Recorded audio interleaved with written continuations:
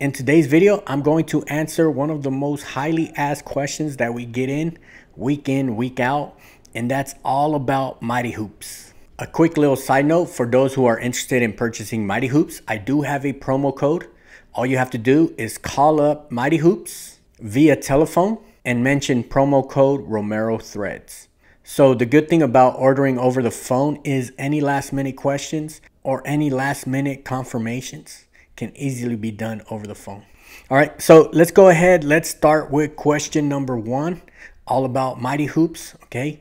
And these are not in any particular order. These are just kind of like how I remember them, all right? And let's start with question number 1, and that is, what is the biggest size hoop that I can use with my machine? So that answer, it all depends what's the largest size of your sewing field. So I have a Ricoma, so the biggest size I can go with, okay, 10 by 19 or 13 by 16 hoop, okay? That all depends on your sewing field. So if you go to your manufacturer website or your manual, it usually tells you what is your sewing field. And like I said before, if you want confirmation on exactly what's the biggest size you can go with your hoop, all right, it's easy. It's always easy to confirm with Mighty Hoops. And also for the Ricoma EM1010, okay, we get a lot of questions for this one too.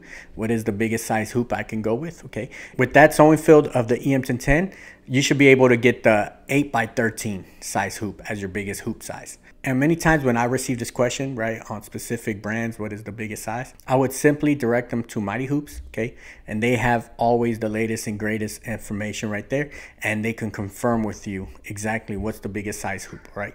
But for those who have a Ricoma MT1501, there's a lot of similar type of sewing field. You should be able to get a 13 by 16 or a 10 by 19, all right?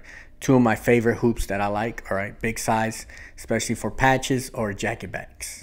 Okay, let's go with question number 2, all about Mighty Hoops, and that is, do I need the hooping station in order to use the Mighty Hoops? And the answer is no, you don't. So you should be able to just hoop it, right?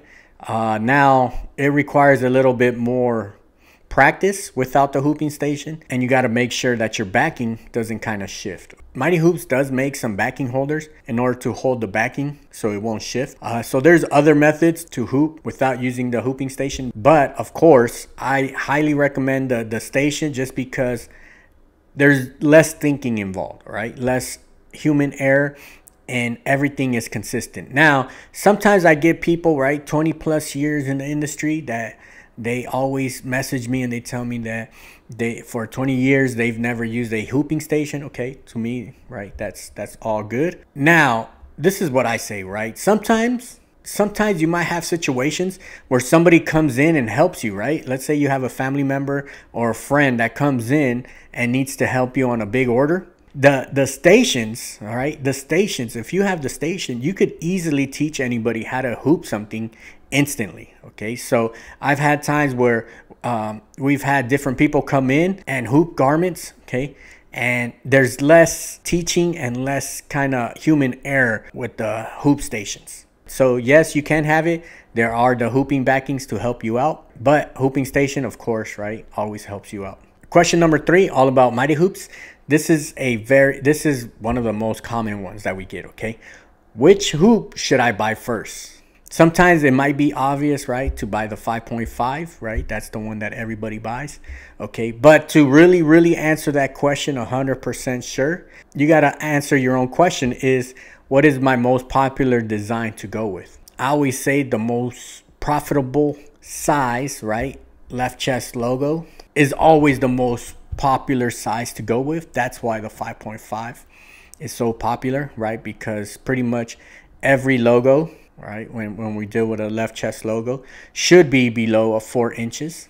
Okay, should be. There are exceptions where you do go bigger on logos, but for the most part, I would say 99% of all left chest logos that I've done, okay, they're usually less than 4 inches.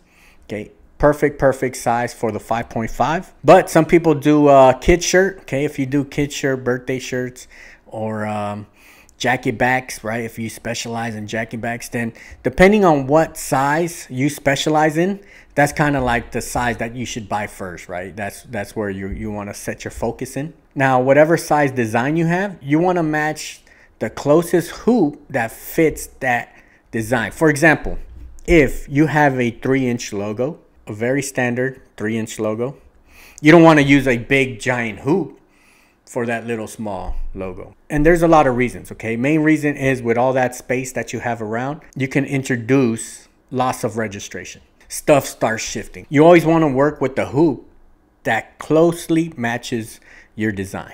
I would say 90% of the time, 5.5, right? Always the go-to, especially the station. But if you do specialize in specific type of designs, okay, then you want to go with that. And then once you have your go-to hoop, right? Once you have that, for example, the 5.5, now you want to start expanding, right, to the other side of the spectrum. So if you have a very smaller type hoop, okay, now you might want to go with the biggest one, or you might want to go with the middle size one, right? I always say that the 3 must-have hoops, right? The 5.5, the 8x13, because that's kind of like the middle spectrum, and then that big one, all right, that 10x19, right, big jacket backs. And then you slowly start filling your way in, right? You start filling in the gaps, any gaps that you have. But if you fill up that whole spectrum, you're good to go. All right, let's go with another big question all about Mighty Hoops, and that is, why doesn't my parameters on my machine match the Mighty Hoops, right? So of course, the Mighty Hoops, they're gonna be a different size than your traditional hoops. So it's gonna be programmed different in your machine.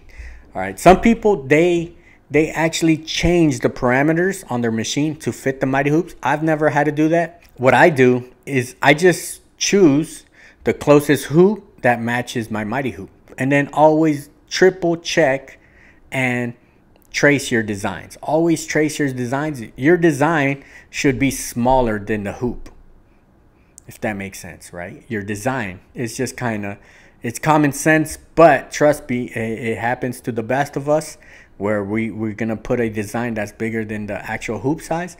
So by you tracing, you double check yourself, okay?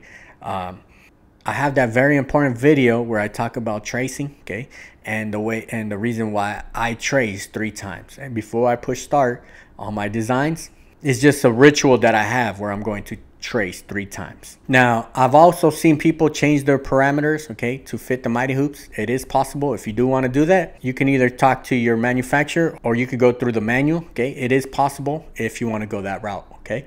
But for the most part, I've never had to do that. I just choose whatever is the closest size to my Mighty Hoop. Let's go with question number 5, all about Mighty Hoops, and that is, can I use the Mighty Hoop station for my regular hoops? Your machine, it comes with regular hoops, right? You should be able to use those regular hoops. With the Mighty Hoop station, you can still use your regular hoops.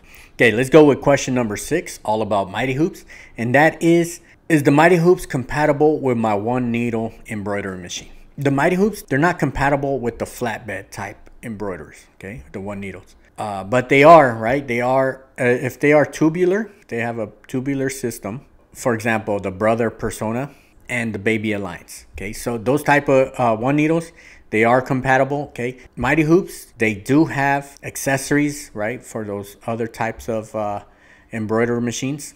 So sometimes I get questions about just, you know, all different types of embroidery machines, all right? I don't really have the info, right, on all the embroidery machines, but for the most part, right, the best thing to do is call up Mighty Hoops for the latest and greatest information. But for the most part, right, tubular system type embroidery machines, all right, you should be good to go. But of course, you always want to confirm, you always want to talk to them, and just to make sure. Okay, I have a question for everybody on YouTube. Let me know, what is your favorite hoop size? And what is the type of garment that you embroider on most? All right, for us here at the shop, our favorite hoop, I would have to say it's the 5.5. And our most popular garment that we do is polo shirts. All right, if you have any questions, there's always going to be more questions all about Mighty Hoops. So any of the questions that you have down below, we'll definitely make a part 2 about this, all right? And then that way we could get into more details about Mighty Hoops and everything about Mighty Hoops, all right? So thank you very much for stopping by. I'll see you on the next one. Peace out.